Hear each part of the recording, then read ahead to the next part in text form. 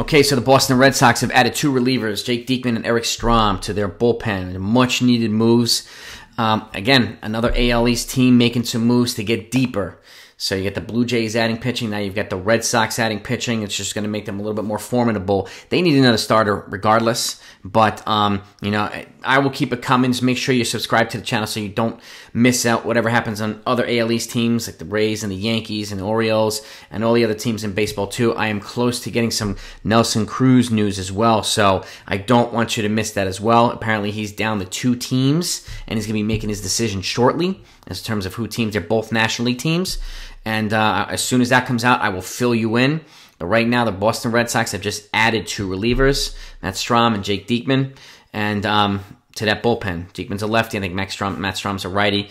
So in much needed moves. So hopefully the Yankees are paying attention and will do some counter moves here. Not just for the sake of making moves, but for the sake of actually getting better and competing with these teams in the AL East. I'll talk to you soon.